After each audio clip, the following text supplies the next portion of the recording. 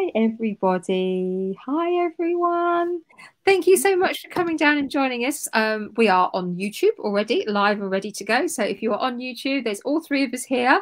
Really pleased to see you and excited to have you back. On Instagram, it is, of course, at the moment, just myself, which means we're waiting for two very important people to come down and join me. And hopefully the tech will work, because sometimes it doesn't, mostly when it's me. I'm wondering today if we can get Philippa up first, because normally Philippa comes in and it takes about 5 hours to get her up on the screen. We've got a good one today. We've been excited about this one for a while.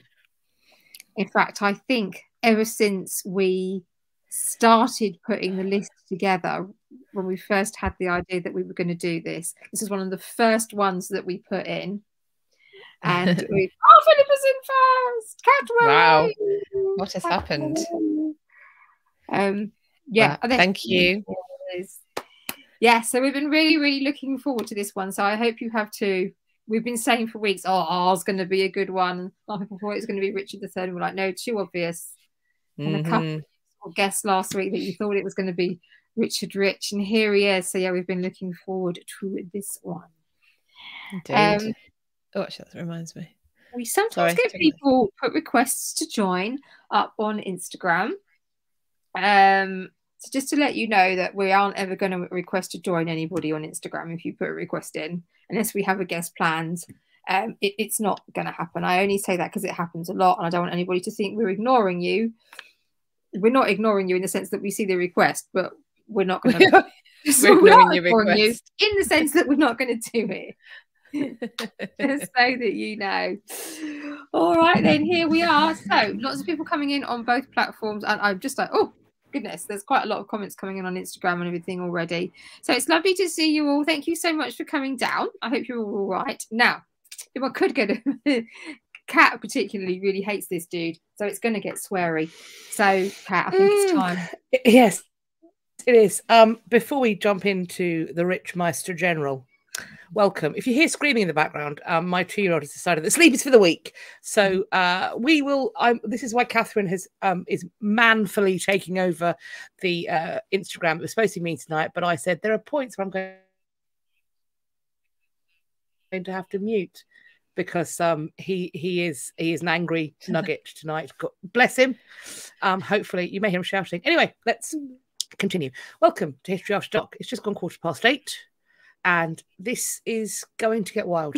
We called it History After Dark because when we made it, it was winter. And so at 8:15 GMT, it's dark. It's now 8:15 BST, and it's not dark. However, it still fits because we will like to discuss the darker side of history. We want to impart historical facts, but in doing so, we will be using 4-letter expletives. We will additionally be doing smutty jokes, innuendo, and generally talking about things that may be not suitable if you are eating. There are some rules to follow. Before we get to those, if you happen to be in an open plan office with a judgmental boss, I suggest you put a headphone in. The stuff we talk about will get you a disciplinary. If you want that, crack on. If you are in a car, a living room, a kitchen with a small child who is a dobber, we have named this child Timmy. Timmy is a problem. There's merch, check it out. Timmy is the kind of child who hears something that is arguably very offensive once, doesn't mention it at the time, locks it away in their little mind palace, takes that information with them to school like a little golden nugget, and then shares it with the teacher. Now, this teacher in my mind is like Miss Honey from Matilda. And she is a delicate soul who does not watch the depraved filth that is the three of us. So she does not know the cardinal primary rule of History After Dark, which is if you don't know what it means, don't Google it. It's not for you, baby. It's just not for you.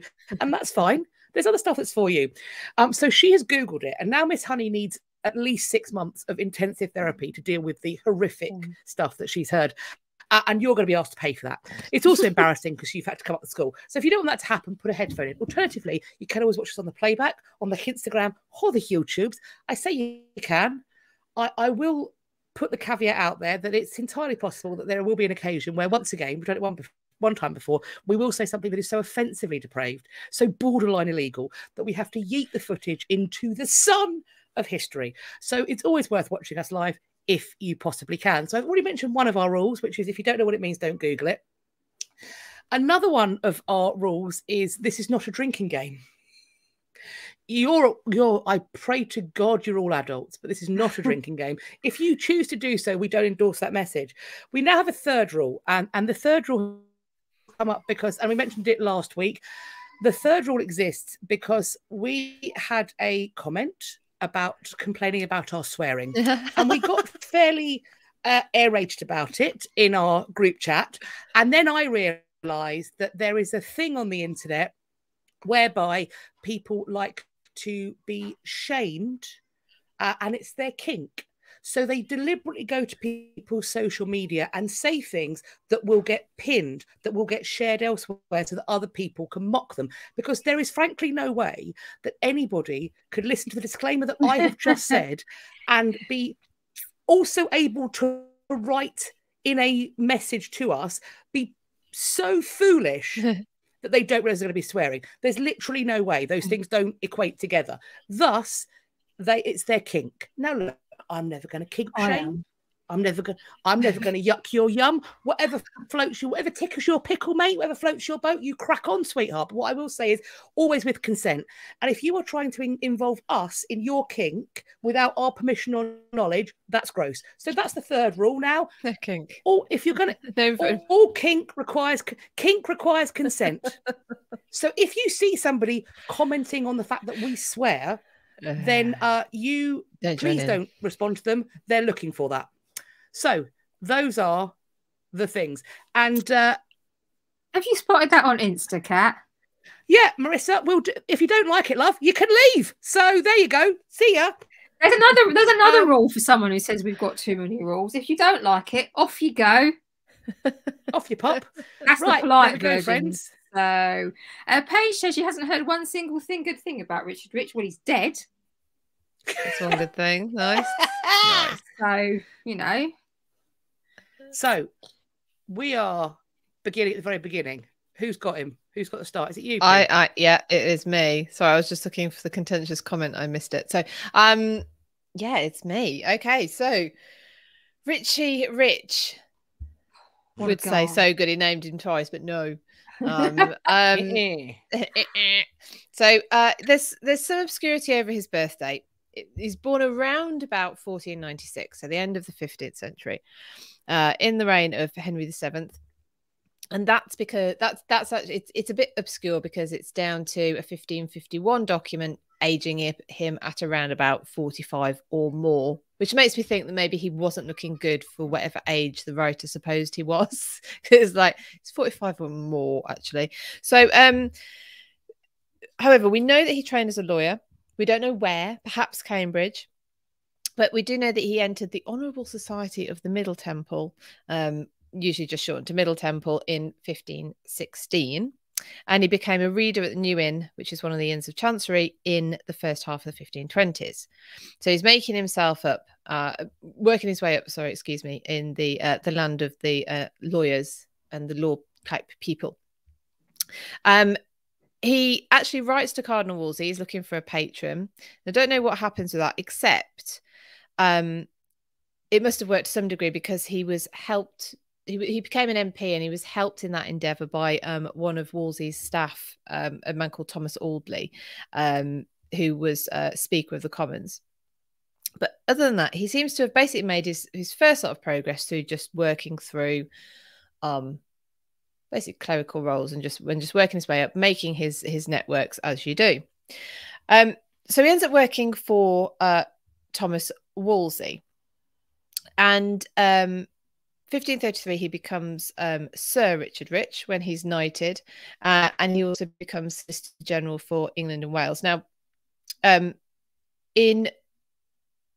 he also knows Sir Thomas More. So he grows up in the same area as Sir Thomas More, and so he knows Sir Thomas More.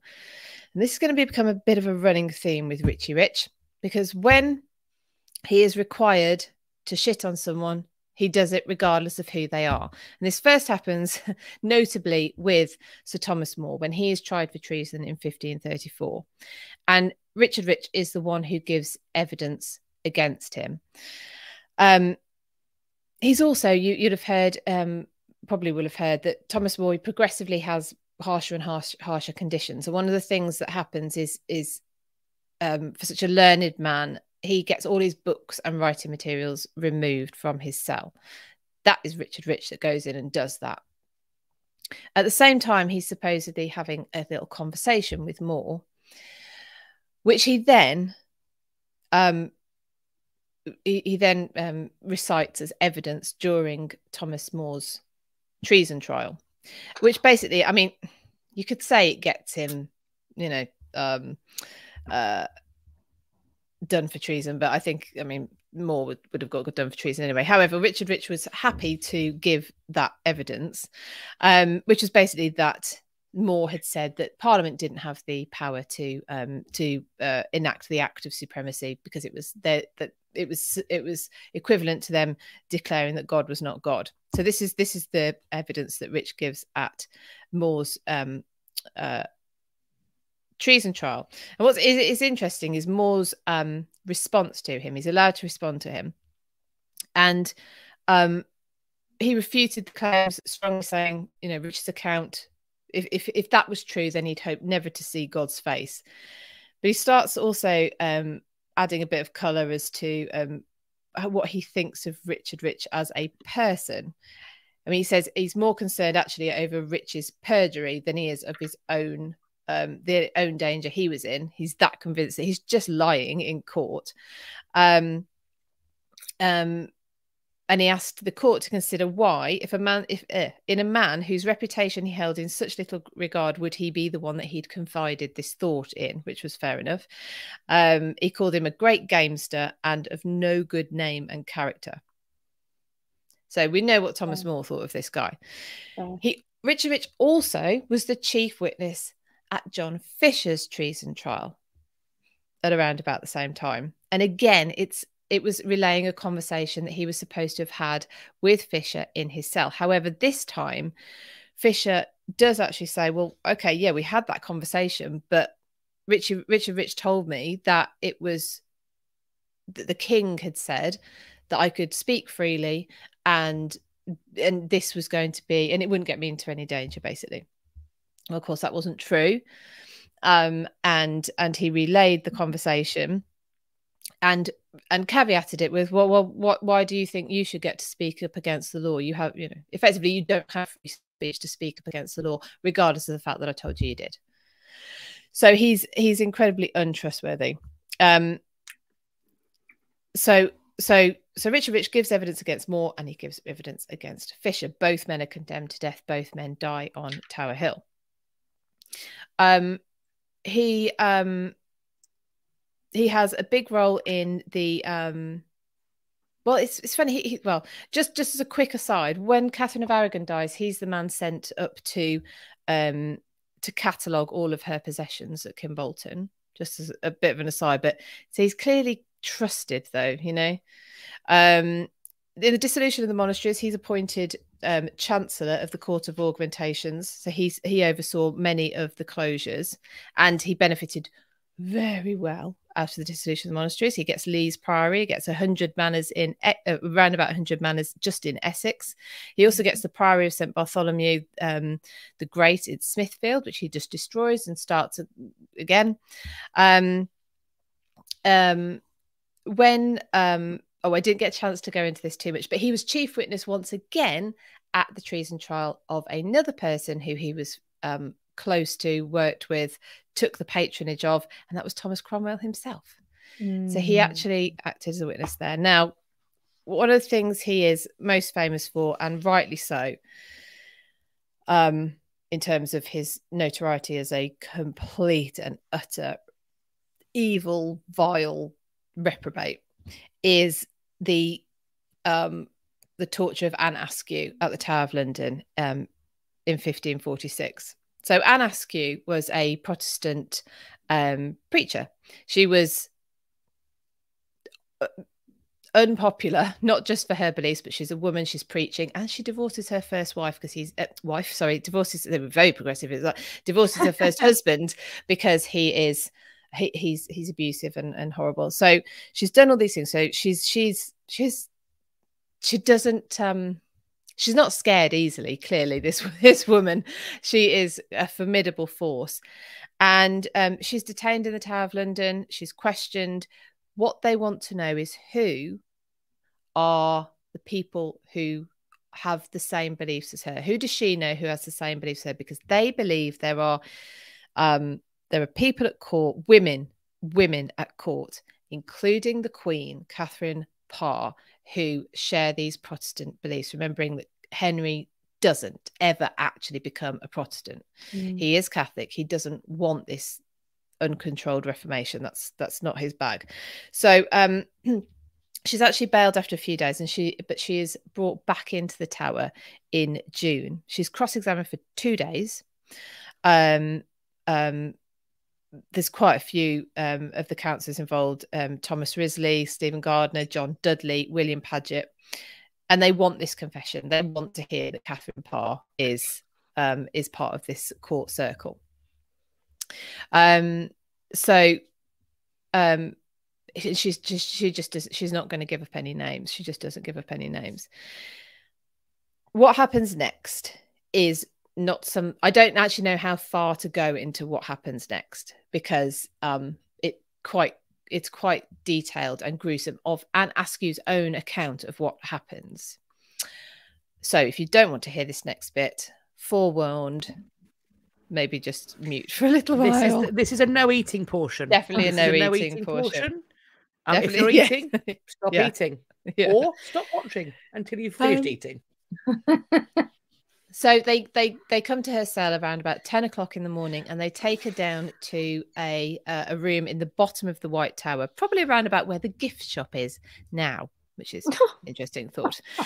And they show her the rack, and they say, "Tell us the names. Just tell us the names." And she says, "No, I'm not going to tell you the names." So they get her to strip just to her shift. And they ask her, well, it says she climbs onto the rack. I don't know how willingly or whether they put her on. And she's tied to the rack. So you're tied wrists and ankles. And they pull each of the wheels, and she ends up by the tension of the ropes on her ankles and wrists, 5 inches or so above the bed. She's no longer touching the bed. She still will not give up the names. She faints from the pain. They revive her. They do that twice. At this point, the lieutenant of the Tower, who, Kat, you'll be able to tell me, because I found 2 different names. It was either Anthony Knivet or Edmund Walsingham. Don't know which one it was. But anyway, the lieutenant of the Tower. I've got both names in different accounts. Interesting. Yeah, Walsingham's definitely involved. Walsingham's involved at the fall of Catherine Howard. Yeah, Knivet's also a name. I need to figure out if he comes before or after. Yeah, I thought it was Knivet, and then I found another account with it. But the lieutenant of the Tower refuses to have any more involvement. He actually goes, requests a audience with Henry, and basically asks for a pardon because he did not want to continue with what happens next, because they continue to try and get her to talk by racking her. So the lieutenant of the Tower will have nothing more to do with it. Richard Rich and actually Risley will continue to rack her themselves to the point that she is dislocated in the hips, the shoulders, the elbows, and the knees.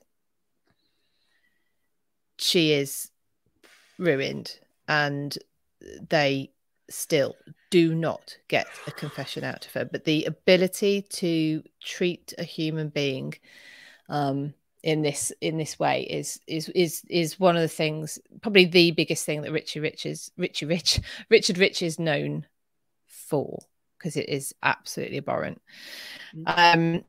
So she is in such a state. She is still executed. She's still found guilty of whatever and executed treason. She's obviously in Fox's Book of Martyrs, and she cannot even walk to the to her place of execution. She has to be tied. Well, they would be tied to the stake, but she has to be tied up to the stake because she cannot walk. And that is, I think, probably the biggest thing he's known for. He also, a little later, is actively involved in the examination of Culpeper. Oh, sorry, before this was actively involved in the examinations of Culpeper and Derham as well. So wherever there is a confession required, right through Henry VIII's reign, so right through from the first sort of major trials for treason of More and Fisher, right through to looking for evidence for potential takedown of Catherine Parr, Henry's final queen, Richard Rich is there and willing to be involved. Wowie. I saw a question about was torture illegal? Yep. Torture was illegal. And also, I'm often asked why they do public executions. And that is about seeing justice done. And as barbaric as they may be, the idea that somebody has been racked to the point or tortured, if visible signs of torture are commented upon as being a sign of a lack of that justice happening. So it is, and Philippa, you were saying about how she went on, she was convicted. She was already convicted when they tortured her. So she was already condemned to die as a heretic. So this is not, the reasons why her racking is, I mean, torture is illegal, but the reason why hers is particularly bad is because she's a woman. She's a gentle woman. She's gently born. She is already condemned. All of that should have rendered her exempt from torture. And I just want to point out that we have known since before this that you don't have to lay a finger on somebody to get them to talk. All you have to do is stop them sleeping. And they know how to do that. This was unnecessary. Yeah, absolutely. Absolutely unnecessary. And what a dick! I mean, for the point where someone's actually walked out of the room and said, who's used to seeing this, this, and said, I am not taking part in this anymore. Yeah. I will take the king's wrath. Yeah. I will go to him now and say, I'm sorry, I can't have anything to do with this. That's, so pretty nasty man. Sadist, Suzanne says, yeah, the ability to dehumanize, and I think we'll probably come back to that, is strong with this man. Who probably I feel a little bit unwell. Yeah, sorry about that. I hope no one was eating. So, yeah. Right. Yeah, also there's sort of comments. I think it's a little bit of a delay on Instagram. Okay, so on a slightly different vein, coming in now before we come on to the next part, so leaving you reading slightly with that, unfortunately. So do take a moment if you need to. But we're coming on to word of the week. Word of the week. And it's Philippa again with happier news this time. It hasn't got. It feels like we should be cheerful now. Although actually, I know what your word of the week is, but I just want to clarify that we are moving off of racking and torture. Yeah, we are moving off of racking and torture. Although you might think we haven't when you tell us what the word of the week is. It's a phrase, and it's a phrase that I used in a conversation with Kat and Catherine. I sent them a picture of my new garden furniture, right, which has a table. Very fancy. Which is nice. It has a table, and in the middle of the table, it has a metal trough, that you put ice in and you stick your drinks in. So I sent a picture of this to the girls and said, what do you think? Using this in anger at the weekend, because it's just empty. So I was using this in anger at the weekend, and Kat's like, are you going to violently assault somebody with it? Because sign me up. I mean, if we're on a ruck, let me know. I will drop. I have car will travel. Who are we fighting? Yeah, but no. Confused. So this confused everybody, because this is a phrase that I didn't know it was that obscure. But yeah, so if you're going to use something in anger, You're basically using it. It's not a practice run, people. It's a it's for real. It's not a practice run for my champagne bucket. So I was trying to find where it came from, because I was thinking, well, I've just used it for ages. It might be military. So you know, the difference between using firing shots for practice and firing shots in anger. You know, it's no longer a practice. You're actually aiming to kill. So you're using shots. You know, you're shooting in anger. You're shooting to kill as opposed to practice. So, I've never heard it. No, I want to know if anybody in the comments, if you've heard that phrase that you're going to use something in anger to mean that you're going to use it for real, then please put it in the comment. But also, could you put in the comment where you're from? Yeah, because me and Kat were like, "Is it a northern thing? Is this north of the Watford Gap thing?" Yeah. I don't. So we'll have a look and see if that. So a lot of people say they've never heard of it before. Is it maybe a Philippa's household thing? Maybe. Philippa, in fact, literally. I've just made it up. Did you? Well, let's all make adopt it now. Well, I don't know. Maybe. Start one. Oh, hang on. Dawn has heard of it, and she is from Newcastle upon Tyne, so that's north. Yeah, maybe it's that's big boy north. Hang on, French Canada. Oh, North Wales, now living in Scotland. Raven, the word is to use something in anger to mean that you're going to use it for real, rather for than real. the practice run, sort of. Yeah. Oh, Canadian. We're seeing Northern Ireland. So people have heard it. We're seeing Canada, Northern Ireland, Newcastle, North Wales. So it's just, I think it's just outside of the keyhole of England. Southport, Lancashire. Yeah. Oh no, we're not guessing it. We're Raven. We know what it means. We are asking, have you heard that phrase? And I'm interested as to where you're from, because we think it's a northern thing, but it's clearly not just a northern thing. It's perhaps just not a keyhole of England thing. We'll anyone wants to know what I mean by the keyhole of England? I mean M25 down to Brighton, everything else dragons, and apparently using things in anger. Although I just saw somebody say, Ted says, I've heard it used, I'm from Leicestershire. I'm not from Leicestershire, but I'm in Leicestershire. And it's north. Well, it's north of Watford. I was going to say it's north of where I was born. So there we go. Yeah. Someone else said, I think they were in the southwest somewhere further up as well. So thank you, Teresa. Thank you, Teresa. Thank you so much, Teresa. Oh wow, Teresa, yes, thank you. Thank you so much. Everyone's very kind to us.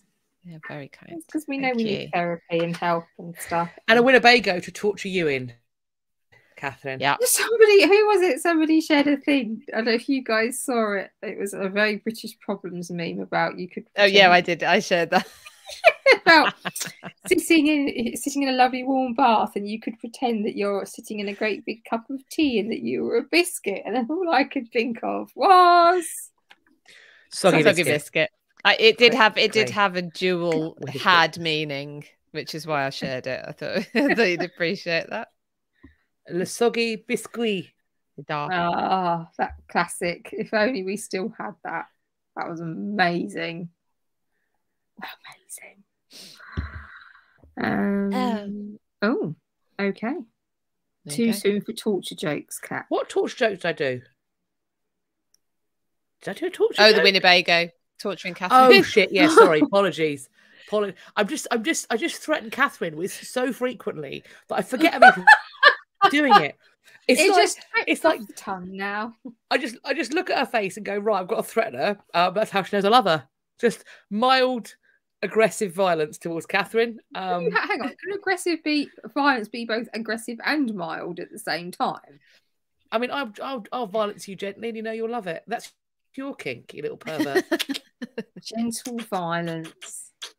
Bit of gentle violence. Should we talk more about this absolute shitbag? I can't believe. Here's the problem. I've got his family life and legacy bit, and that's the bit where he's not an arsehole. But it's probably a good thing, because otherwise I almost certainly would have burst a blood vessel in my eye talking about this tosser. And Chippy Crazy Cat, just don't torture her in anger. Beautifully used. Beautifully used. Yeah, not for real, for real. Just a Tara, snuggly. it's not even aggressive anymore. It's love, Catherine. They love you aggressively. Yeah, it's a little love tap with a Winnebago. You had to mow her down in cold blood. It was out of love. Oh, snuggy snug, lovey love. Hey, did I mention torture? God, this says so much about that. I didn't even realise I'd done I didn't it. even realise that you'd done it. Threatening me with that's how- mindless violence has now just got to a point where no one even notices it anymore. It's literally how easy it is. Desensitization. Desensitization, that's what that is. Yeah. So, yeah, well, you know. And I'd say that there's hundreds of people out there that watch this and they're all like, yeah, go on, do it. One of us, one of us, one of us, one of us. Right. A bit more Richard Rich. So, I kind of Richie. Philip has obviously talked about a lot of the things that happened in, like, when we see the things, big events happening, big names being taken down in the reign of Henry VIII. But Richard Rich decided to live for a fair amount of time, sadly. And we see him come through the reigns of the Tudor monarchs afterwards. He did die during the reign of Elizabeth I, so we don't see him come all the way to the end of the Tudor period. But we do see a lot more of the similar sorts of behaviour. Basically, lots of changing of allegiance, lots of looking where the wind's blowing. And in one hand, I try to be generous in the interests of balance and say, well, you have to protect yourself. You have to be a pragmatist. You have to sort of think, well, if I don't do this, or you could be a bellend. And he chose to be a bellend. Oh, yes. There is an element of pragmatism about it. I mean, sometimes you have to nod in all the right places, don't you? So you don't get your head cut off. But, So I've kind of looked here and I've gone through the rest of the Tudor monarchs that Rich was still around during the time. So Edward. So this was obviously Henry VIII dies. On the 28th of January, 1547, as you probably know.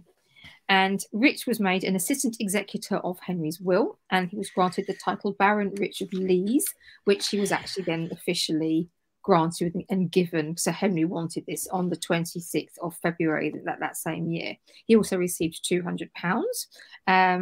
Lots of grants of land, and as Philip has already mentioned, he'd done very well in terms of that out of the dissolution of the monastery. So he's doing pretty well at this point. And he was also given to take a fairly notable role in Edward's christening as well. Coronation was in fact the word I was looking for. It began with C and it was a fairly long word, so you've got to let me off. I'm scared because of all the threats against me. I'm working on the edge here, people. You're all right. Buckle up. I'm going to look up what £200 in 1547 would be worth in today's money. Carry on. Okay. Right. Okay. So in March again, it's the same year, March 1547, he succeeded. Now we're saying, are we going with Risley? Right? Risley. Risley. We're going with Risley. Spelled Risley. Yeah. Risley. Call me Risley. Yeah. If you've read Walpole, succeeds Risley as Chancellor. And how he gets that gig is you've got Somerset as protector, Edward Seymour as protector of the young king, and he wants rid of Risley, and so he's like, well, I'll help you get rid of him, and then I can be Chancellor. And Edward Seymour goes, yeah, all right then. So they set about and they managed to get rid of Risley, but Risley can also be, as Philippa has mentioned, a bit of a bellend. So it's not the world's greatest loss necessarily, but then you're just replacing one crescent with another one, so swings and roundabouts. Anyway, now so he helped, and at this point there he becomes Chancellor. He doesn't keep this forever. We'll come back to that in a moment, but obviously this is a big gig. He's a very important guy. He's going to be well rewarded for it. He's got a lot of power and influence. Now, just a little pause, just one little pause. I've just currency converted it.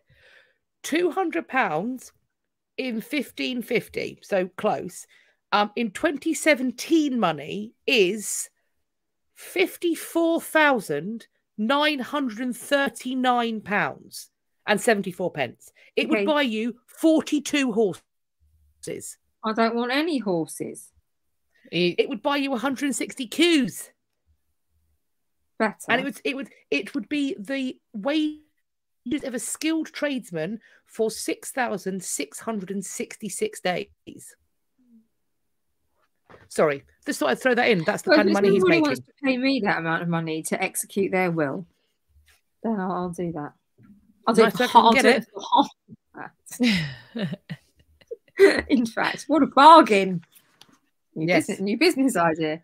Okay, so if you look sort of through Richard's career, whatever else he does, he is essentially still a Catholic at heart, but he jumps on the bandwagon and he supports all of Somerset's policies with regards to the church and religion and so forth. Because obviously, you know, Edward VI, as King, Somerset's nephew, was a raging Protestant, and we see this theme. So of course he's going to go in. So despite his own personal preferences, he's going to turn and he supports all Somerset's policies, reforms on the church matters. And also, he assists his Somerset in the persecution of his brother, Thomas Seymour. Now, we also don't like Thomas Seymour very much, do we? No. There's quite a few bell ends at the Tudor court, to be fair. Yes. To say that Richard Rich was one of the worst is bad, because there's some pretty stiff competition. So he also helps him take down his brother as well, Thomas Seymour. So that's lovely. So he was the one, Richard Rich, who drew up the articles of treason against Thomas Seymour and presented them to the young king. So this is about your uncle, and he was one of the people that basically signed off on the execution warrant. Richard Rich was. So there we go. Right. However, uncharacteristically, in October 1549, he turned against Somerset. No. What gets me as you listen to all of these that you've already heard of what you're going to hear coming up, it says, how did he ever get anybody to trust him? Like, was he drugging people, hypnotizing them? Did he have lots of blackmail material? There must have been something going on here, because this dude, honestly. Yeah, it's his timing. I think it's his timing. He only turns when they're already down. And I think that's the thing, is that everyone is delusional enough to think that it will never be them. They will always be in the ascendancy. But equally, Richard Rich is the scorpion in the Scorpion and the Frog story. Like, he will sting you. It's in his nature. Mm-hmm. Debbie says Catherine doesn't like horses. Debbie, I don't like horses. Don't worry, we noted that. They're evil. Another idea. More ideas. They're evil and they smell at both ends. You're not getting me on a horse. You're not getting me on a horse. Genuinely, you're not getting me on a horse. You say that now. I've been investigating where I can learn some historical horse riding. I want to learn side saddle. You have a lovely time. Oh, let me know. Yeah. And I will see you when you get back, because I ain't even going down to watch that. Oh, I'd like to have a go at that as well. Right, babe. Actually. Right, well, we'll do it together. I would like that. Well, okay. I'm not even going. And no, just no. You can hold the coats. You can come and just hold the coats. But like somebody at Disney, you can't go on the ride. You can't go on the ride. Yeah, you can hold the pack ups. Yeah. And it will smell of horse, because horses fucking stink. Anyway, yes. So he turns away. So what happens is that there's a crisis erupted between John Dudley, Northumberland, and him and Somerset kind of fall out, and Richard goes, "Oh, I think I'm going to pal up with him over here, this Northumberland guy." So basically, what happens is John Dudley is Lady Jane Grey's father, and in-law, and then there's obviously now you can argue whether or not you want to. There's a whole other debate as to whether or not Dudley persuaded, forced Edward to put Lady Jane Grey on the throne. Some people believe he did. Some people say that he didn't. Whether he did or he didn't, Edward decides that he is going to name Lady Jane Grey as his successor.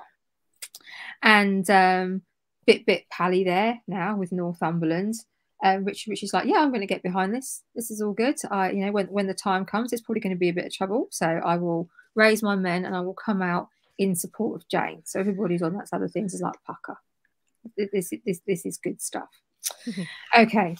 So you'll be massively unsurprised to hear that when the time comes and he goes, yeah, no.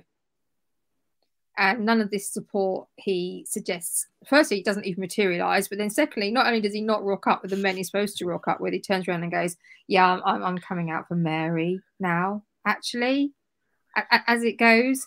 So he'd kind of had this relationship with Northumberland, but then he narrowly escapes prison. People imagine he didn't go to prison again. How is he getting away with this stuff? Because he decided that Somerset at this point was in the Tower. And he decided that he was going to reach out to Somerset and try and be friends with him. So he writes him a letter, but being a little bit careless, he just addresses it to the Duke. So his servant, who must have been thick as shit, decides that he meant the Duke of Norfolk. Why? Well, exactly. There's no way that not thick as shit. Exactly. There's not no thick way as shit. anyone. Someone else There's no way anyone is that stupid. The Duke of Norfolk, so Thomas Howard, third Duke of Norfolk, stays in the Tower as a prisoner for the entire reign of Edward VI. So there is no plausible reason, unless they've been long-time besties or something, for Richard Rich to be sending a note to Thomas Howard, third Duke of Norfolk. So this is all. But anyway, so this gets turned around that Richard Rich is trying to commit acts of treason against Northumberland. People expect him to be put into prison, but he's not, because he goes to the king, he pretends he's ill, and he resigns his chancellorship. So this possibly kind of like saves him. So he's prepared to jack in the decent job because somehow or another, either he's tripped himself up or he's been a little bit set up. But once again, he manages to save his own neck. Somerset is executed in 1552 on charges of conspiracy, and it's Richard Rich that basically goes to the mayor and the alderman and says, oh, well, here's all the list of all the reasons why Somerset, while Edward Seymour was reigning against the Protectorate, here's all his abuses of power. I'm bringing them to show them to you, whilst he's trying to write to him apparently and be mates with him. So there we go. That's how sort of those relationships come to an end. So Edward dies. He turns out for Mary, does old Richard, and in fact Mary comes and stays with him and his wife for a little while at their home. But before Mary, like literally after Mary pronounces herself queen, a couple of days or so later, he stays with them at she stays with them at their home in Wanstead before she makes her entrance into London as queen. And they get on very well. It's all very lovely. At this point, she does make him agree to relinquish back some of the lands that he profited from during the dissolution. And I suppose at that point, with the new queen sat in his dining room, he probably didn't have much choice, really, did he? So he does agree to that. So you think, but he wasn't actually very nice to Mary during the reign of Edward, where he was very much being very Protestanty. There came a point where Mary was still very publicly taking mass, and Edward had kind of put up with it, for want of a better expression, for a while, but they were really starting to crack down on this, and they'd said to Mary, you need to stop doing this so publicly, or then just you need to stop doing it. And Mary was like, no, all of the nope, no, not having any of it. So there was a delegation of people with whom Rich was meant to be one, but then he ended up, this came into the period where he resigned the chancellorship, where they were going to literally go down to Mary and have it out with her and like say, you are not doing this, we have brought you a letter and you're going to do as you're told. But that never actually happened. But, you know, you see this, he was involved with, was it with, God, who are those two people that he was involved in with the talking against that were very prominent Catholics? Bonner and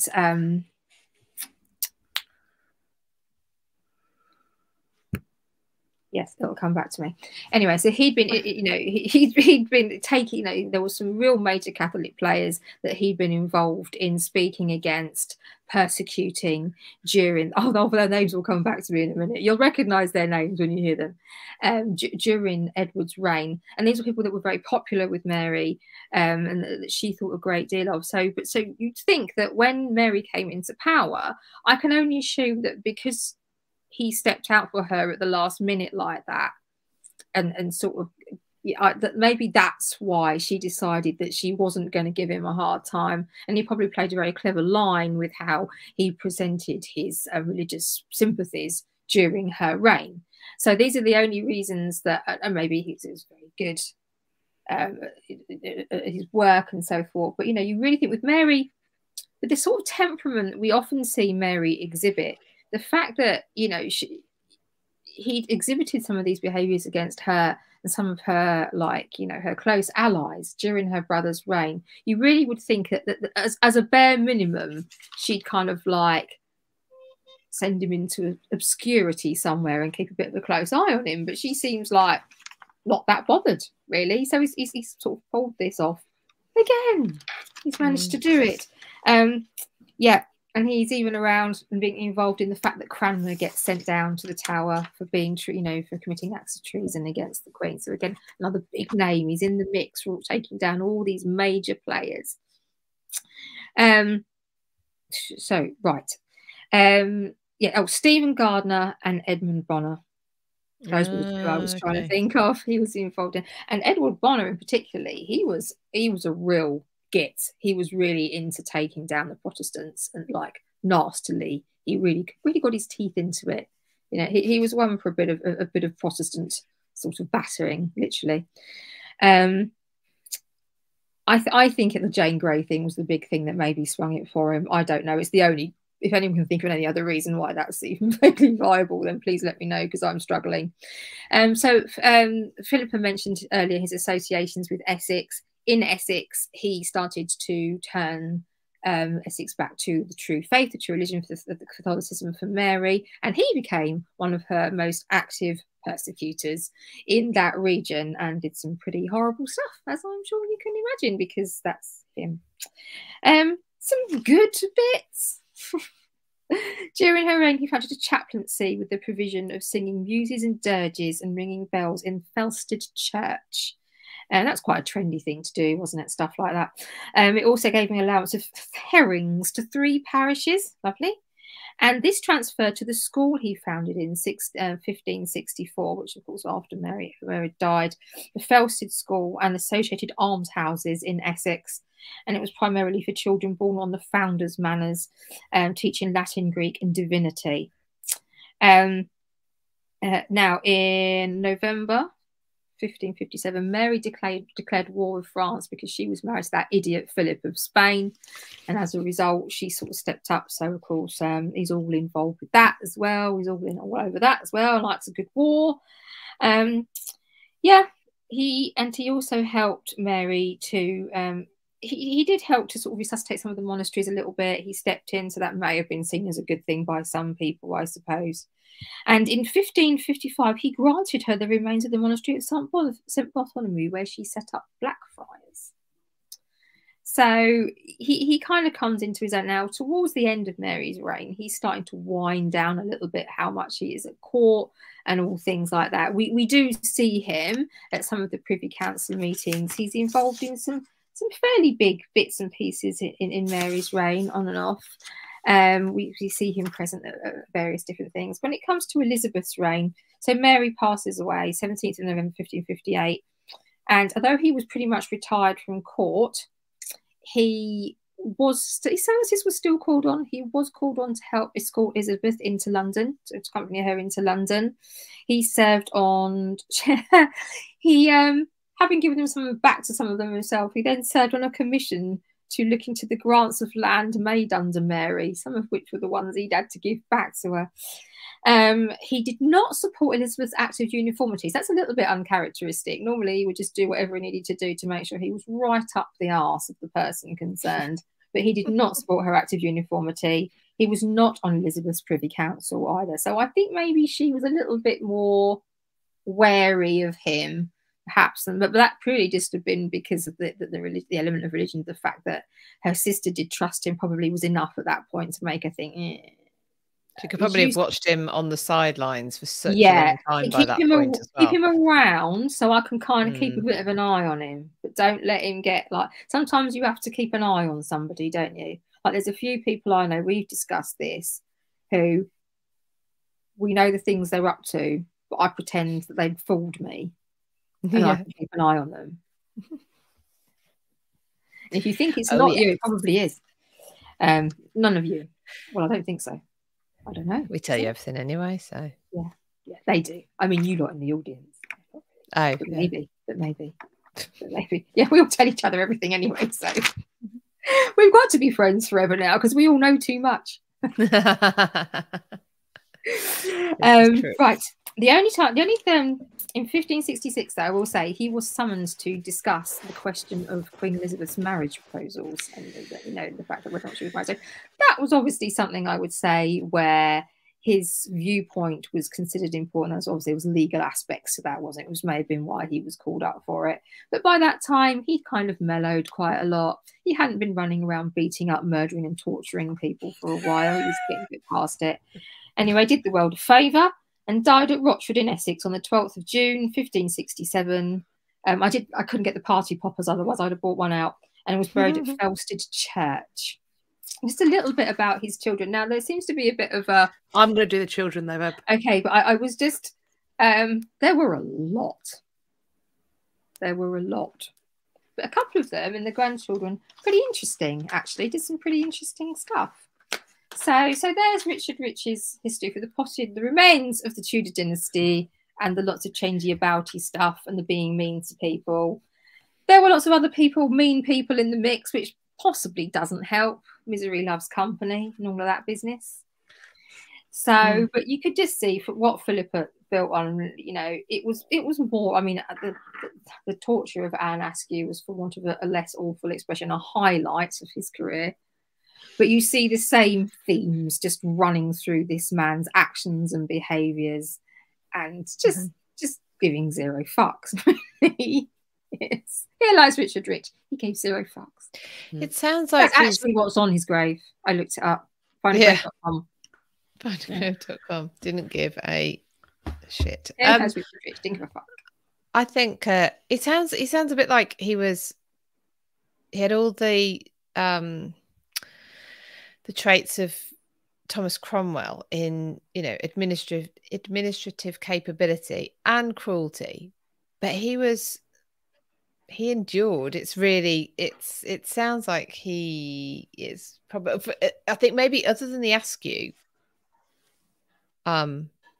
event, I don't know whether we know about him so much, and yet it sounds like he was well utilized. He had his fingers in the mix all the time. Yeah, that I think the Anne Askew one was just so shocking that's for the various different reasons that it stands out. But makes him was known. Up to all Otherwise he would just be another like name in the mix of the names, you know. But actually, when you think about it, he was there all the time. Yeah. But then equally there's more to it though, because we actually think about and discuss him as being exceptionally bad, and we don't lump him in with Risley for that. Like, obviously Risley's there for the Anne Askew, but there is something about Richard Rich that makes that becomes, there's an exceptionalism there. So I think you're right that the Anne Askew thing does, but I do also think that he is shitty enough that we would probably still know about him. I'm going to talk a little bit about, I think I'm going to add into my ideas about his motivations as I discuss the legacy bits, I reckon. Right, but now, before the leggy bits, it's time. Catherine, get it. It's time. And yes, you do have to put it over your face. Yes. Fucking bastard thing. I mean, the fact that someone even made these in the first place. Right, hang on. It's time, ladies and gentlemen, for the widows of Lancaster to address your concerns from our past problems postbag. It even smells a bit weird. Yeah, it's starting to get a smell now. Okay. It's got a waft. It's got a waft. I don't like it. We're going to get them out one day. There's going to be moths flying out. Oh dear. You're fine. Right. Dear wise and merry widows of Lancaster. Merry widows. Today I name my firstborn son and future king and emperor, God willing. I must give him a name, or 10. And I'm considering including Charles, Philip, Arthur and George in the mix. Of course, this could just be the new anaesthesia mix talking, and I found myself thinking I should take advice on the subject from wise and knowledgeable ladies familiar with concerns of monarchy without a stake in the name chosen. Mummy and Philippe have quite exhausted me with such input. As you know, the Georges were once something of a royal rose gallery. My father, and even his father, equipped the crown quite credibly. Yet I do have concerns over naming my dear boy for kings who've lost their heads, both with inappropriate women and one literally. Could you supply me with some of history's cursed names in monarchy, and perhaps advise me over the choices I must make for this modern king that also carries the traditions of those earlier centuries forward with it? Are their names so gittish that they simply have no place in monarchy any longer? With sincere thanks and the glow of saintly Madonna goodness. Well, she's avoided John there. I think that was a good idea. I don't think John was in John's there. a good yeah, avoid. Yeah. Richard. Richards have tended to get a bad rep.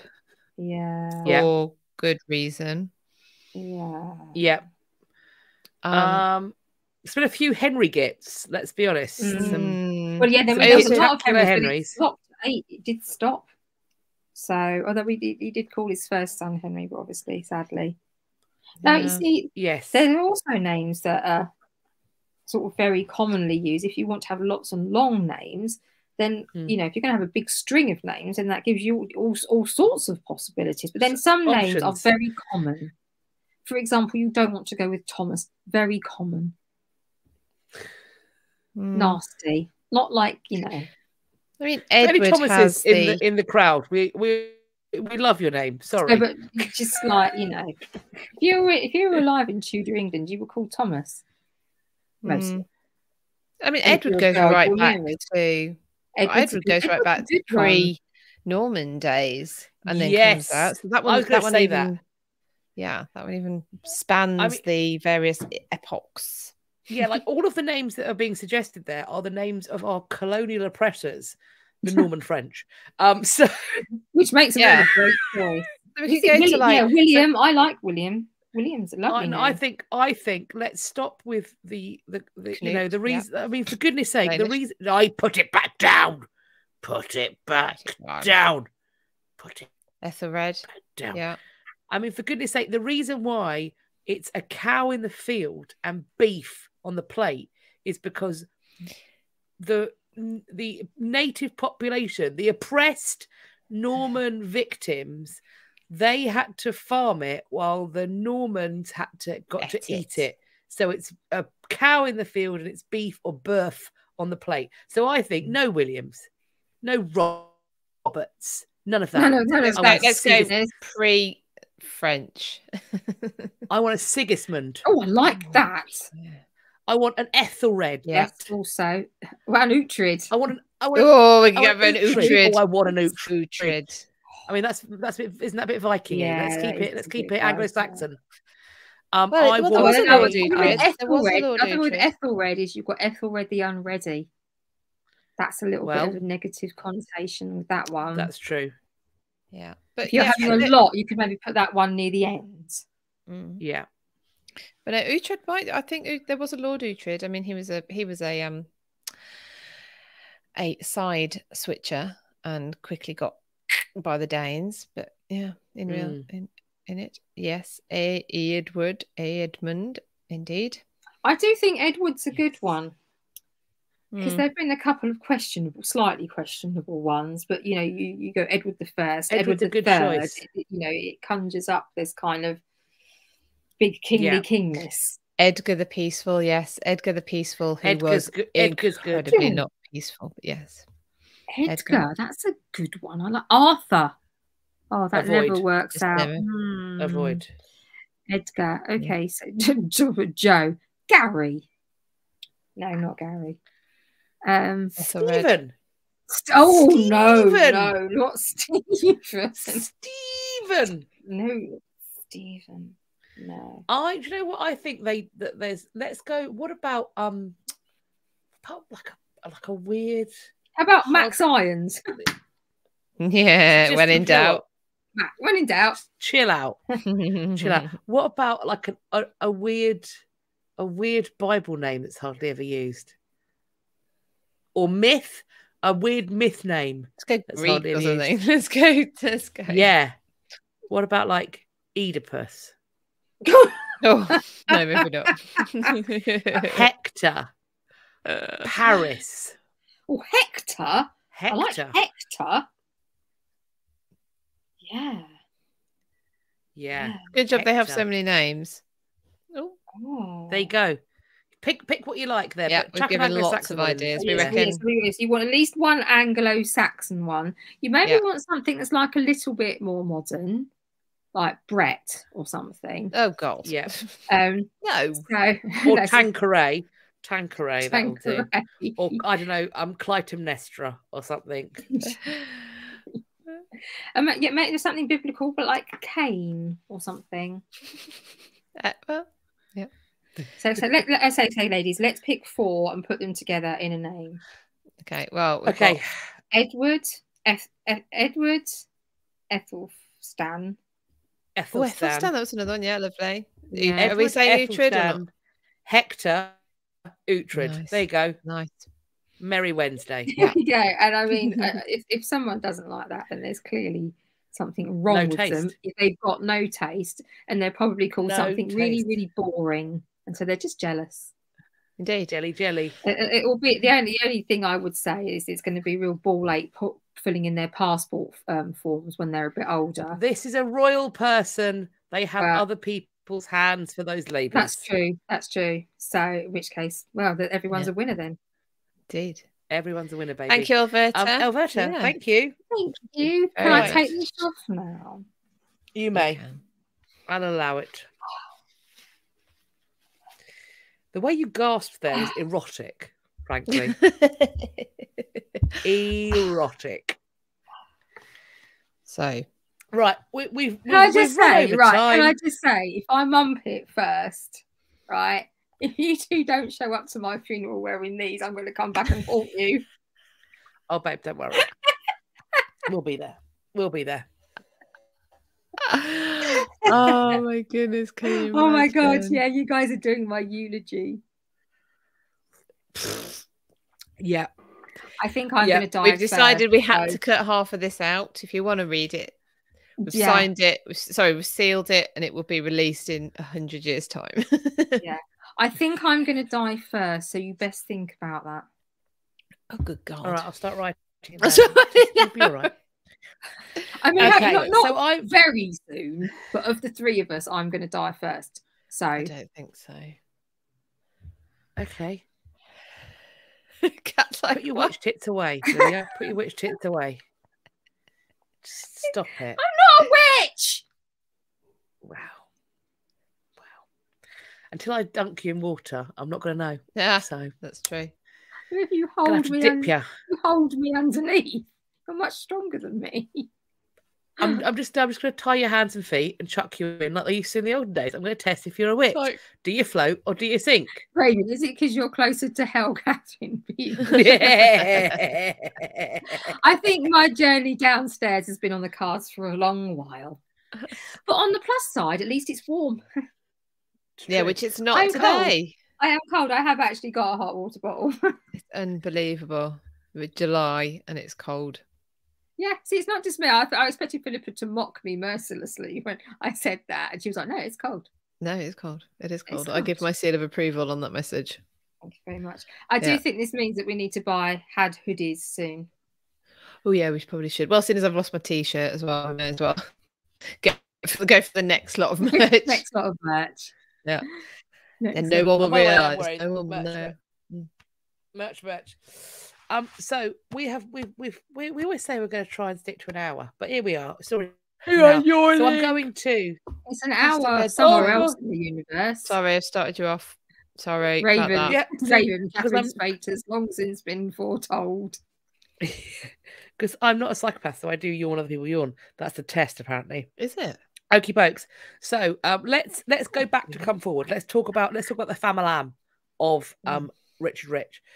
So, as we said at the beginning, we don't know a lot about him, but in terms of family, it's suggested that he may have come or been connected to another family with the surname Rich. They belonged to the Mercer's company. So that potentially brings with it some affluence. It also brings with it the kinds of connections that get a person into a guild, perhaps also into a position where they can go to the Middle Temple. So those family connections could have been what place Richard in a position to get the opportunities that he does get. We do know that there is some London connection. So the London Mercers Company makes some sense because Richard Rich's father had a house in Islington, which was then in Middlesex, but is now in London. And Richard gets left that in his father's will in 1509. It's thought that he may even have grown up in the city. And this is why Thomas More, when he says that he knew Rich as a young person, that the assumption is that's because they were both in London at that time. So let's have a think about who he is. So Richard Rich marries in 1535. So at that time, there's a lot of stuff kicking off. We are going through Reformation. We are still thinking about, the visitations, the dissolution. We are before the Pilgrimage of Grace. So we're still but religious reform and what the fate of the nation is going to look like is a big question. Anne Boleyn is still in her ascendancy. We know he's married before May of 1536, so before Anne's execution. He marries a woman called Elizabeth, and this is where potentially his connection to the Mercers might come in, because Elizabeth is the daughter and also the heir of a grocer called William Jenks. And this is very common among families, guild families in London and surrounding areas, is there is intermarriage between the daughters of guild members and the sons of other guild members. Particularly, what will usually happen is somebody like William Jenks will employ an apprentice that he will train up in his trade, and that person will frequently marry his daughter, so it kind of keeps it in the family, so to speak.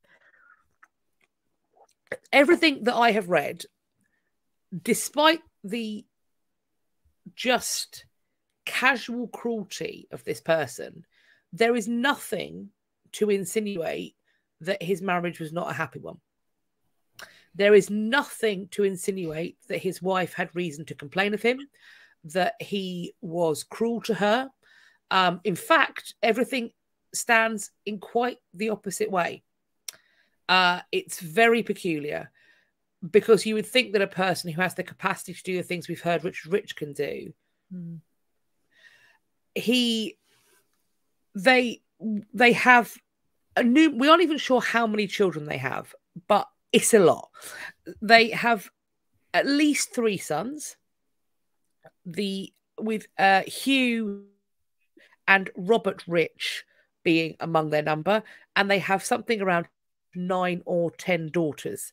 We do also know that Richard Rich has a son out of wedlock called Richard, so an acknowledged son.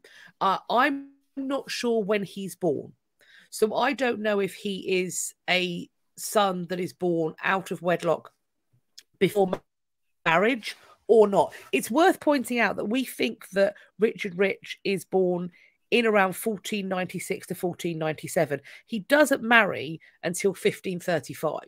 So he has plenty of time to be fathering, sowing his oats, to do some fornication and to father a son outside of wedlock before he gets married. Of course, it's possible that he is also an adulterer, although considering the frequency with which he seems to be banging his wife up, he's knocking her up on the reg, and he's also busy doing torturing. So I don't know where he'd have much hands full. Much opportunity to get a bit of strange. Possible, of course. Possible, of course. It doesn't take that long, does it? To be fair. So, his illegitimate son Richard is the father of somebody who is knighted, Sir Nathaniel Rich. So not only is this an acknowledged son, it's a son that carries the name, which I think it's interesting that a man like Richard Rich, who does in fact have these kids with his wife, chooses to acknowledge an illegitimate child and, as we're going to see, treat them with some kind of equality among the children. We have drawings of Richard Rich and his wife Elizabeth, the sketches of them by Hans Holbein. As a point of order, if you are going to be in the UK later in the year, there is going to be an exhibition of sketches of Holbein, the Holbein sketches, at Buckingham Palace in the Queen's Gallery. So just flagging that up. We've talked about his various roles, and something that I want to flag up, and particularly his kind of turncoatiness, is that the evidence seems to point to the fact that actually, in terms of his faith, Richard Rich is Catholic, and fairly safely and stably a Roman Catholic. However, as we know, he is front and centre when it comes to bringing about the trial and execution of Thomas More and John Fisher. He's also front and centre when it comes to the dissolution of the monasteries.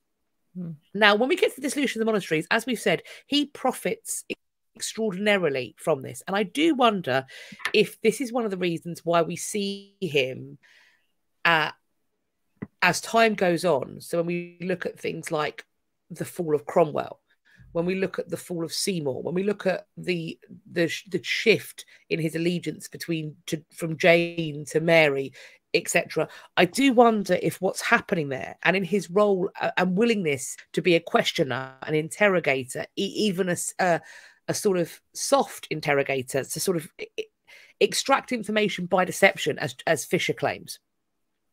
I do wonder if he is doing that in the hope of reward. Because one thing that we do know about people who are executed as traitors is that their goods and lands and titles are forfeit or reverted to the crown. Is Richard Rich doing the things he's doing, loitering about with intent, in the hope that because he's there when the person falls, he might get some shiny, shiny gifts? As he had the opportunity to get some shiny, shiny monastic land. And in doing so, he increases his wealth.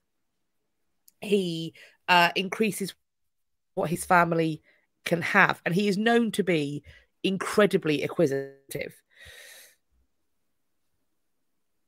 When you talked about in terms of like what we can infer from his marriage to his wife, the fact that Richard Rich by this point has numerous capacities for wealth and land holdings, etc.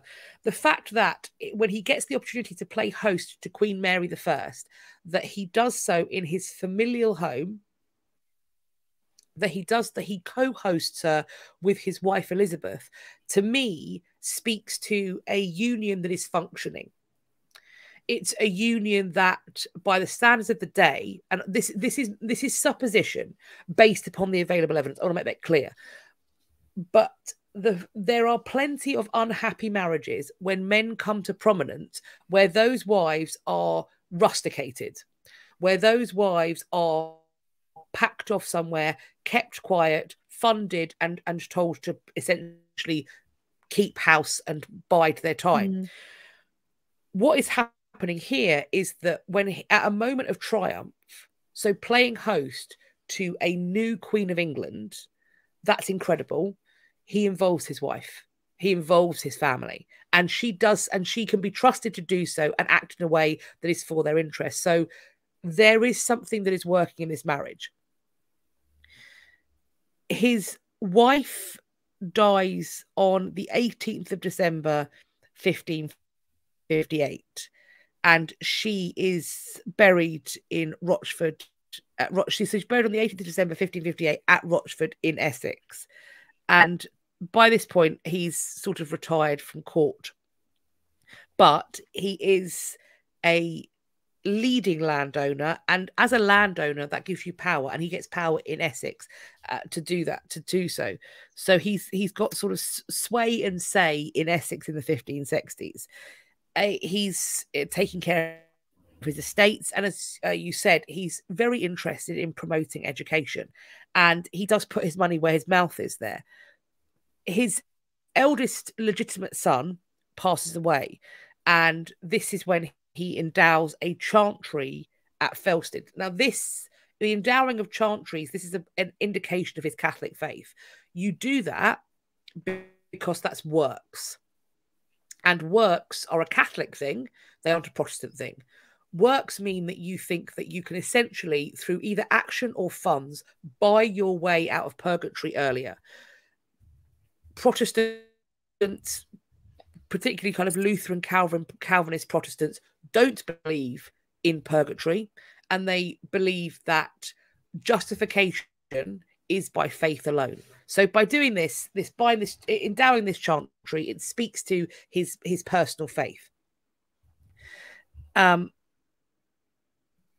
Then however, so he does this in April 1554. Then a decade later, in the May of 1564, this endowment gets converted when he establishes and this is great, the free school of Richard Lord Rich. So he's not just like, oh, it's a free school. He's like, but my name is going to be above the motherfucking door.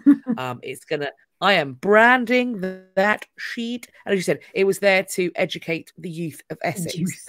The youth. And interestingly, one of the alumni of the free school he founded is Oliver Cromwell. So interesting. One of the people that, of course, he couldn't possibly have known that, but it is interesting that somebody who was educated due to his behest is a man who ends up killing a king. We've got the almshouses at Felsted, and also he builds the tower of Rochford Church. So he's a builder. He's founding things that serve his local community. Maybe he felt he had things to atone for. I can't imagine why. He draws up his will on the 12th of May, 1567, and then he dies not long after on the 12th of June. He, as you said, dies at Rochford. He's buried at Felsted on the 8th of July, 1567. His eldest surviving son, Robert Rich, inherits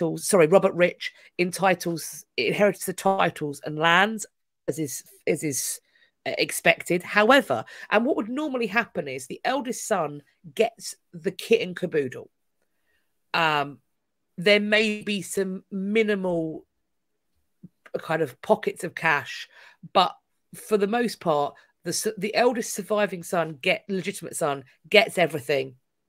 And this is one of the reasons why second sons are like, I'm going to go to Ireland and colonize there. I'm going to go to America and colonize there. Because we used to put second sons in the church, and we also used to put daughters who were unmarried in the church. But Richard Rich has been manifest in pulling down all the monasteries and convents, so there's nowhere to send the umpteen hundred bloody kids he had. What he does do is that he has 9 surviving daughters at the time of his death, and he also has his illegitimate son, and all of them are mentioned in the will. All of them get legacies. I'm not quite sure how much, but they are all mentioned, which I think is quite telling about how he views his family and children. In 1620, he's still on the minds of his family because his great-grandson has a monument built and erected for him at Felsted to celebrate his illustrious achievements. In this monument, Rich is shown to be a speaker in the Commons and also as Lord Chancellor. Because in the monument, I'm not sure if it still stands, he's holding the Great Seal purse and he's dressed in his state robes. Now, by the mid-16th century, so not long after his death, or even, in fact, still during his lifetime, he does have this reputation for being an amoral turncoat with a propensity for sadistic violence. And this is related to his essentially tricking More into confessing, tricking Fisher into confessing, the stuff he does to Anne Askew. So all of this sort of litany of information makes him seem like a very not good guy.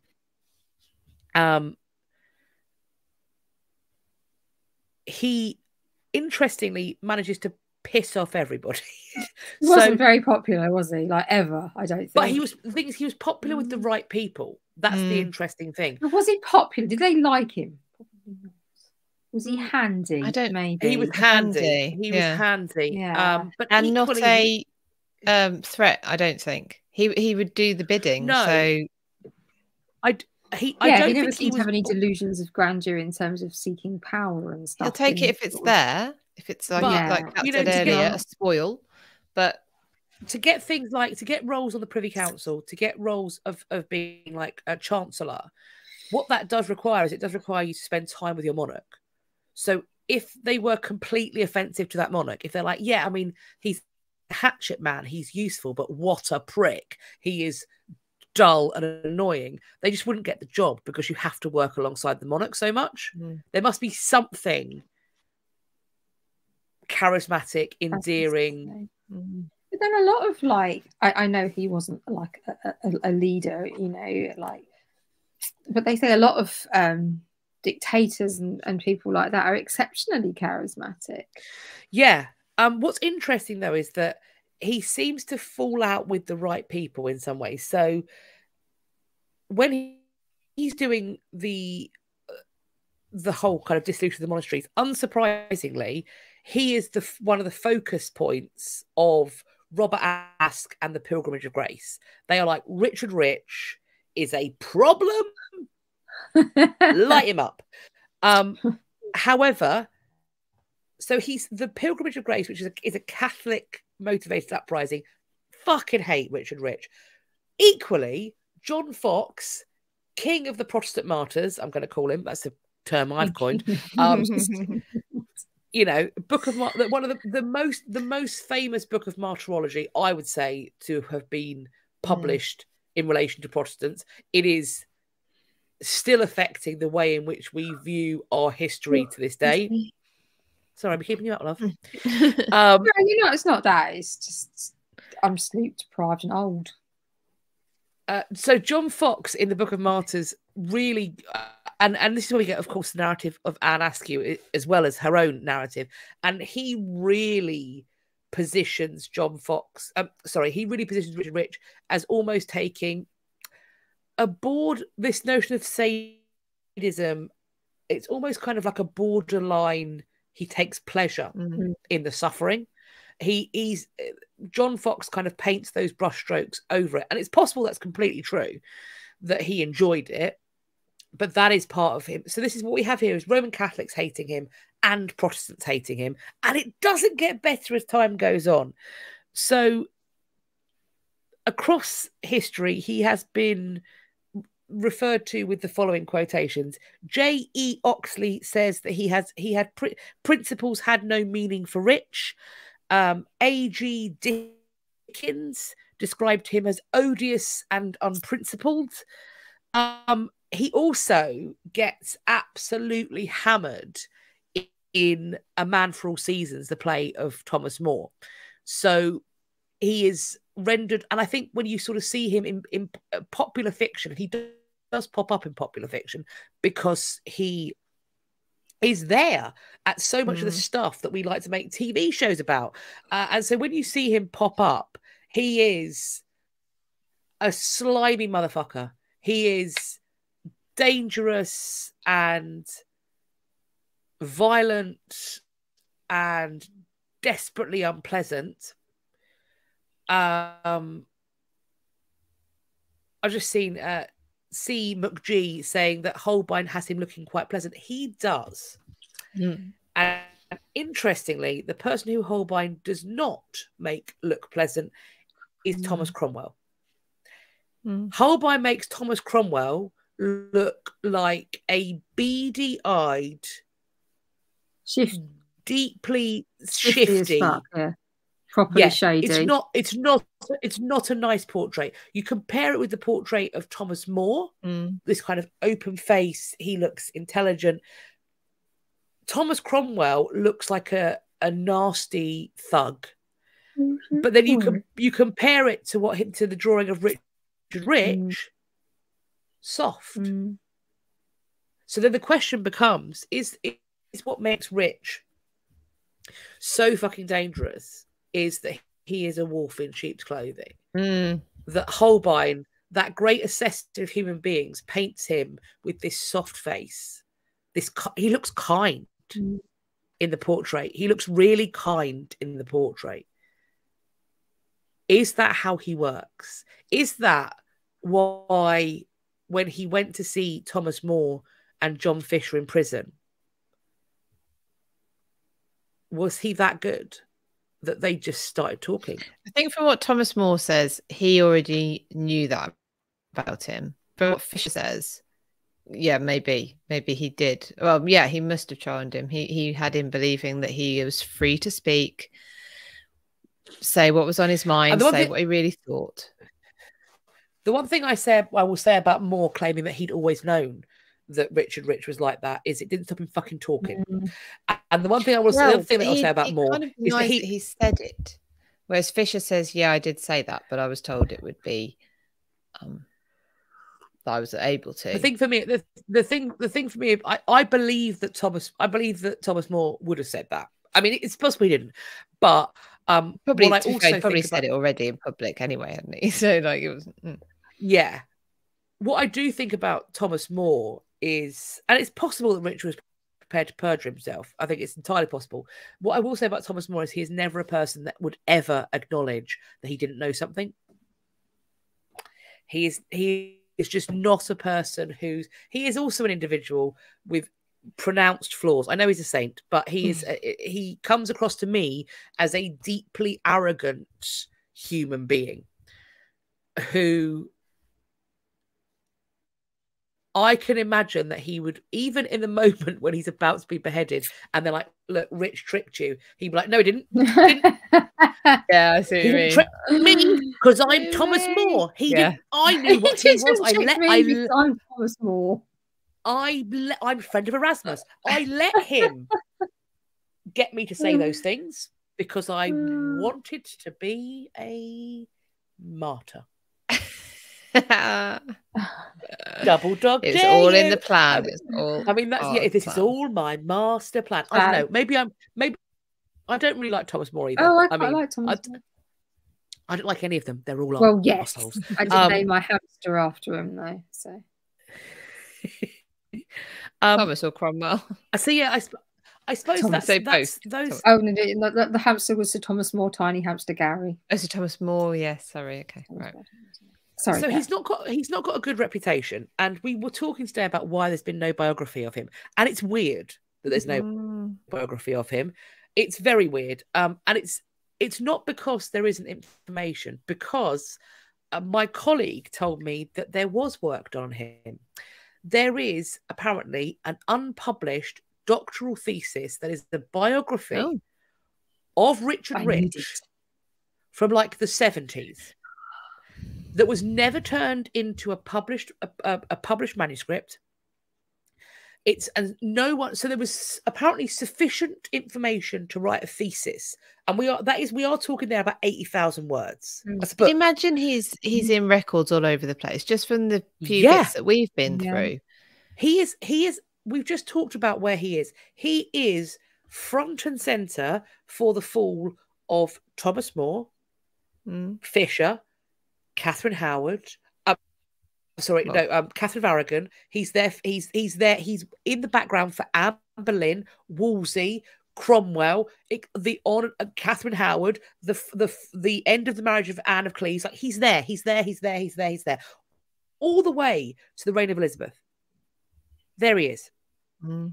And I also wonder if one of the reasons why he doesn't they talk about him not wanting to sign the Act of or agree to the Act of Uniformity because his Catholic faith won't permit him. His Catholic faith had no problem in taking the land from the church.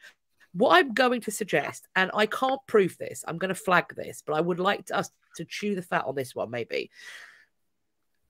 The Act of Settlement in the start of Elizabeth's reign is in many ways an act that allows equivocation.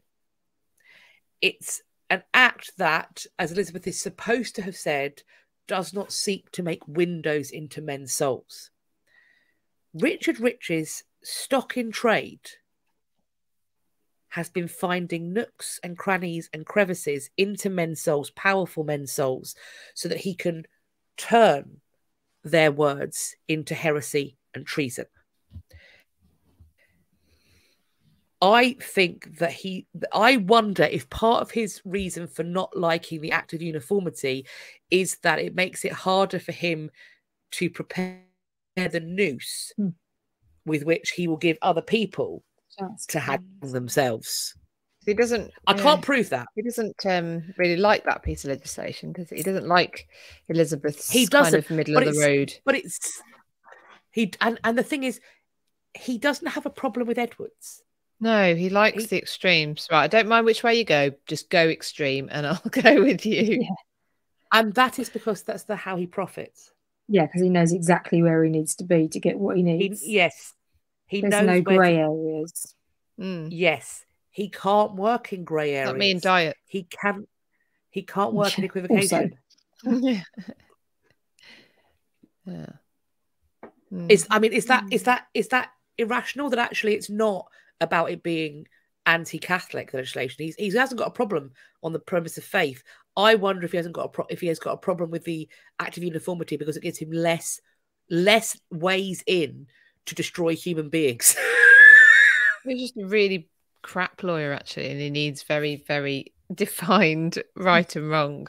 Otherwise, he can't find a good argument. Yeah. He's maybe winged it through, as people do. Yeah, he's just been winging it. Is what we're seeing here with his capacity to essentially argue any cause and bring down anybody is what we're seeing here the same sort of thing as we see when solicitors and barristers defend people who have done utterly depraved shit, and people go, how can you defend that? And you say, well, it's justice. Both sides of the argument need to be put forward. Everyone deserves to have their argument argued. Is Richard Rich that, but for the crown? If he behaved the way taking out the torture, but if we had somebody who went after people legally today in the way that he is, with this kind of dogged determination to destroy lives, but through the courts, do you think we would care? Would we be like, this person's a fucking psychopath? Or would we be like, he's just doing his job? No, I think we would still think he was a psychopath. I think there's a... Good, I'm glad. Yeah. I'm trying to play devil's advocate. Yeah, no, I hate Richard Rich. I think he's a prick. But... yeah. I don't think unless it's he is actually just good at this work, and it keeps coming, he just keeps doing it, and there's not a major master plan. It's just it keeps coming, so he keeps doing the work. What's interesting about Richard Rich, because obviously Tom Cromwell is around for the destruction of a lot of people, but he's also there for the creation of a lot of people. There are people who owe their careers to Thomas Cromwell, in the same way that there are people who owe their careers to Wolsey and Thomas More. Can't quite say the same thing about Richard Rich, can you? He is a destroyer. I was going to say he's ended people's careers. Yeah, he's a destroyer of people. What careers has he built? Yeah, does he not bring anyone up behind him like Cromwell did for him? Not that I can, because we see that kind of. This might be in this biography that we can't see. I'll see if I can find it on Ethos. But yes, because Wolsey brings in Cromwell, and then there's Richard Rich and Risley, and then when Cromwell supersedes Wolsey, he sort of takes Rich and Risley on. Yeah. Who do Rich and Risley promote? Does the buck stop there? I don't know. I don't know. That's quite telling. Yeah, I think. Well, they've seen them both go as well. They've seen Wolsey and Cromwell fall, and them take. And the next one took. Yeah, and people slide into their role. So don't want somebody coming up behind. Maybe he had something to do with. Well, he did. I mean, Raven points out that he does bring up Oliver Cromwell, but not but not by any design of his. He makes a school that Oliver Cromwell goes to. But good point. Yeah. So that's interesting. But I wonder how he's going to do in the Git Off. I think he's going to do quite well. Maximum points. Well, no, you see, the thing is his personal life might save him. Yeah. What do you think of that? Because we don't obviously I gave the. What do you think of my interpretation of his marriage based upon what the available evidence? Do you think I'm over romanticizing? Well, no, because or do like you think actually, there's nothing. If you look at somebody like Thomas Howard, 3rd Duke of Norfolk, I mean, everybody was all over what a shit husband he was. It was everywhere. Yeah. So, and he was somebody else who was like Richard Rich, was not popular. People would never miss an opportunity to sort of say this guy is a prick because, I also couldn't find anything to say that he was a particularly shitty husband. The fact that he did treat his children well, he acknowledged and cared for his illegitimate son in the same way. He made provision for guardianship and good marriage and everything like that in the same way as he did his other children. So in terms of being a family man, there is nothing to say that he's better than other people, but also nothing to say there's worse. So it's a tough one because he could have been really shit and we just don't know, but we don't know. And there's nothing to indicate. If anything, it's the other way around. The fact that, we don't have to like somebody to have sex with them and have kids, I suppose. But the fact of the matter is she wasn't trying to find ways to avoid him, possibly. And as you say, he hosted Mary with her at that absolutely critical moment. And, there would have been a lot of sort of people to bear witness to these types of things. And also, if it was an unhappy marriage, there's also the thing is that having your wife there, there's a chance that she might profit too, that Mary might take a shine to her or to one of your daughters or some such. That kind of, it's an honor for that, to be trusted for that. I saw Raven asked, is a lack of evidence proof that he wasn't a horrible husband? No, it's not. No, it's absolutely not. But what I will say is people in the records, both starting either during the end of his life / directly after, so contemporaneous and continuing on, people are tearing him apart in terms of his behavior in a public context.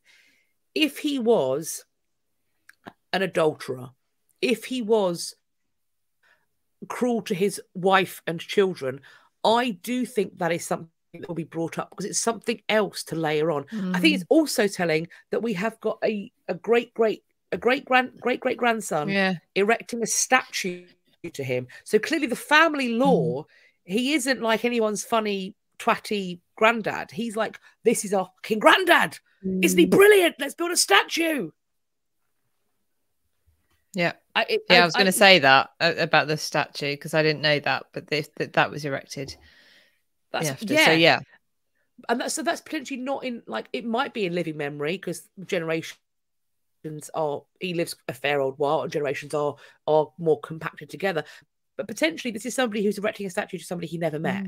But that's the speech about him in the family is sufficient that this person is prepared to pay a sculptor to make a statue of their great-great-granddad. And equally, of course, it promotes the rich name, which is their name. So that's good too.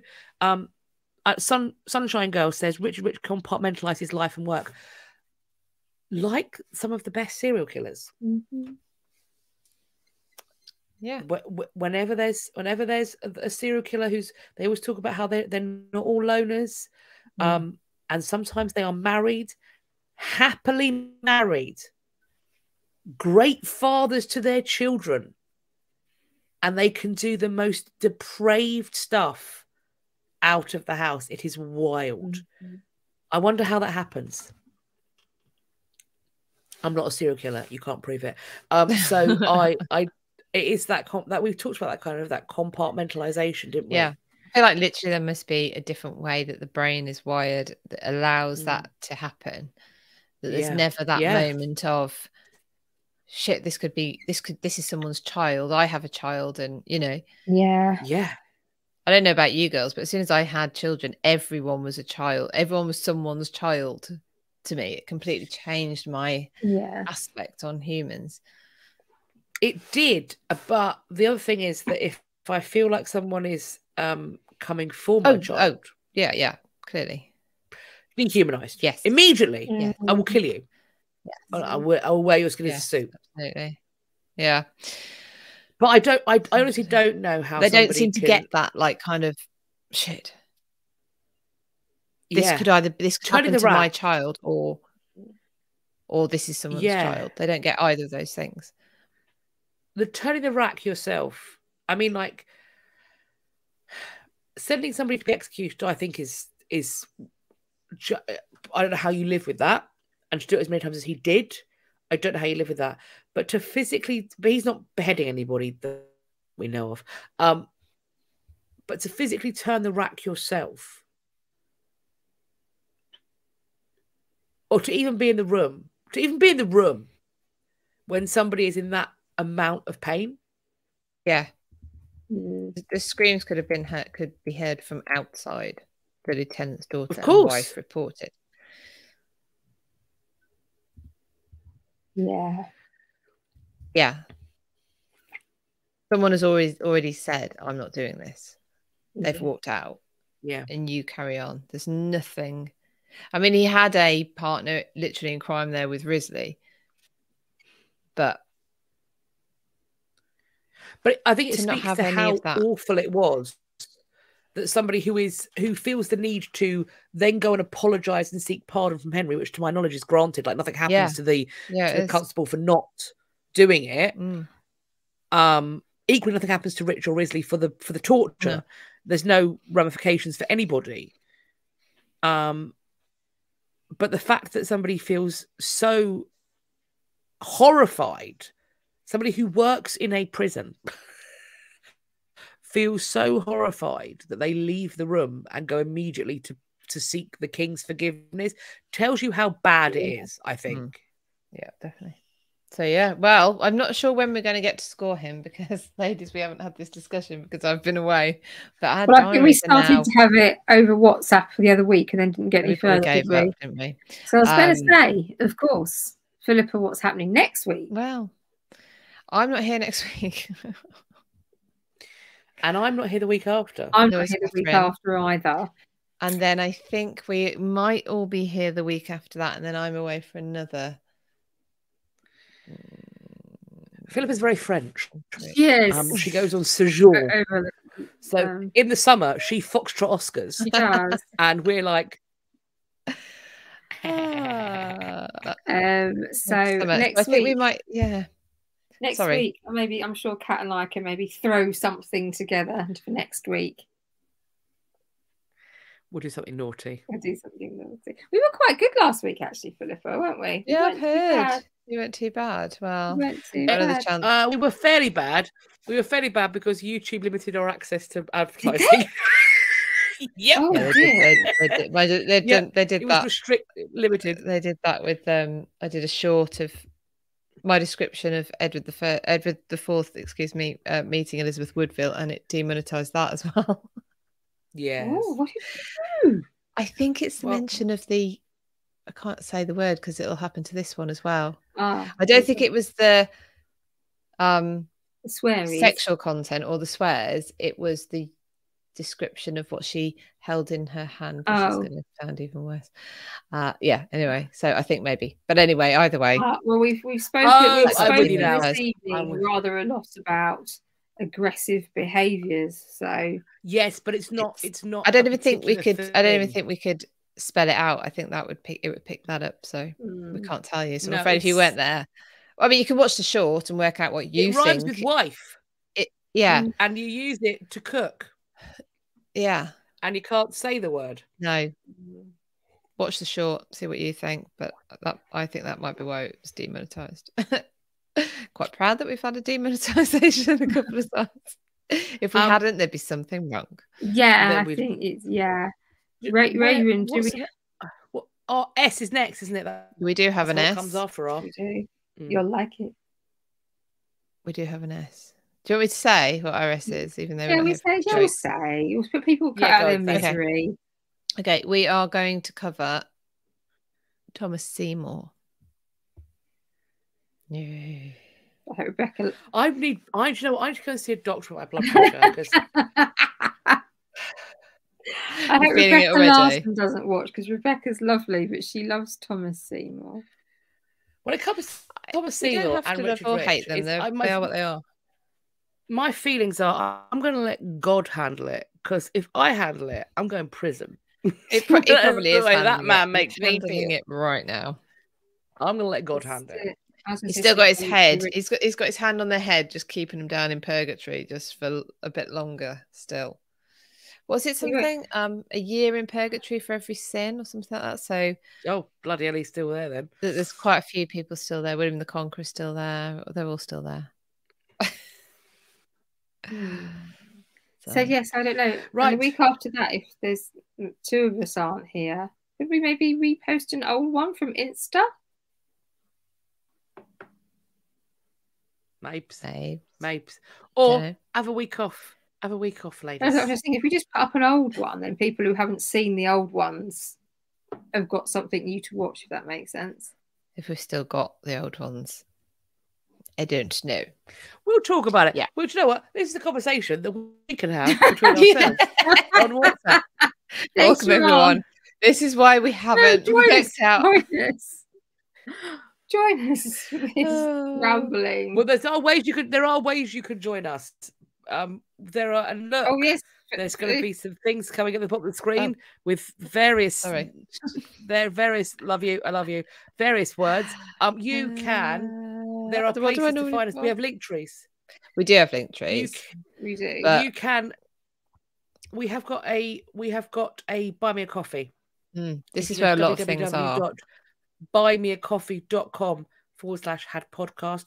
Then you can support us, but you can also become a close friend. You can on Instagram. If you are on Instagram, yes, you can become a close friend, where we from time to time send you something really random, which I have to warn you isn't always history related, but it is always inappropriate. Yeah. Yes. Oh, So appropriate, yes. Sometimes history related too. Yes, so that's done on our Instagram. Yes, your past problems. Oh yeah, and sign up for free for our Hubstack. Oh, Hubstack. She means Substack, but she can't do words today. These are one of the things that Philippa normally tells you about. Philippa, I'm so sorry. Tell everyone about Substack. That's okay. No, go for it. Well, so Substack is it's supposed to be one day it'll be the free hub of everything we do linked there, but at the moment you're here and this is what we do, and this is pretty much all we do at the moment. There are plans in progress, as you clearly can see. The actual anyway, it's late. You can go to historyafterdarkhub.substack.com. It's free. Sign up for that, and then when we do something on it, you'll be blown away. Sideways. Yes. Yeah. You can also send your past problems post bag dilemmas to historyafterdark2021@gmail.com, historyafterdark2021@gmail.com, and your traumas may be bared for the world to see. Yes, the widows of Lancaster will speak on the matter, give you sound advice, wise as they are. Right, okay. Also, follow us individually on our socials, because we're all doing stuff. We are all doing stuff. So Philippa is having very exciting times. She just got wrapped on her incredible tour. I was looking at the picky pics, and I am gel. She's been. So, what's your next tour? And when? So that was the Private Life of Anne Boleyn. The next tour is September 10th, and it is the Elizabeth I and Mary Queen of Scots tour, where we'll be looking. And I take it that's already sold out. Bookings are closed for that one. What are you booking for? What are bookings still open for? Bookings are still open for September 2024, The Rise of the Tudors, and it is 75% already full. It's already 75% booked. So I have about 2 or 3 rooms left for that one. That is September 2024. Now I may well, as you know, I do the Anne Boleyn tour each May. That the 16th to the 20th of May one is fully booked. So I probably am going to be putting on another one, which is going to start on the 30th of April through to the 4th of May. So obviously the 16th and 20th one coincides with her Emblyon's execution date on the 19th. The other one will coincide with her arrest day. So the 2nd of May, when she's brought to the Tower of London, we will go to the Tower of London on that day. So that one isn't yet on sale. So people need to follow me so they see when that goes on sale, because I think that one's going to go pretty quick as well. And there's another one. We won't say what that is. But there will be another one. Keep your eyes skinned. Keep your eyes skinned very because soon. There's going to be, so basically Philippa's just taking over the world of historical travel, and she invites you along for the ride with really cool pictures. So make sure you're following on her socials. Catherine and I are working on a thing for the first folio, so make sure you're following her on her personal socials, so we can all do that. And also you can come find me on Reading the Past. Make sure you're following us, because we all do other stuff apart from, we meet once a week and also other times to talk about depraved history chat, but we also do other stuff which is PG-13. None of us swear on our other platform. We don't. So if you want things that are, I mean, always check it, but if you want things that you know are going to be swear free, not always child friendly, but swear free, you can check out our more safe for work content on our other stuff. For work. Okay, so I think we're going to wrap that up now. So me and Kat will see you next week, and then we'll work out what's going on subsequently to that. If you only follow us on Instagram, thank you so much. Please consider as well going down to find us on YouTube, where it is History After Dark. And also as well, if you are on Instagram, you can join our close friends via buymeacoffee.com/podcast. If you are only following us on YouTube, again, thank you very much. Please consider following us as well on Instagram, history.after.dark, where you can become a close friends. And we sometimes do screenshots and other little bits of content as well. In terms of everything, especially on here, please do like, subscribe, hit the bell button, share, comment, because all these things really, really help us in the confusing algorithms of the social media world that no one understands, even the people that invented them. Being honest about it. So we really appreciate your support. Thank you for the stickers, super chats and things, everything tonight. We really do appreciate all your support on both platforms. Have a great week until we see you again. Think bad thoughts about Thomas Seymour. We will be. Well, yes. I'm going to count us out. So we're going to leave in 3, 2, 1. Bye. Bye.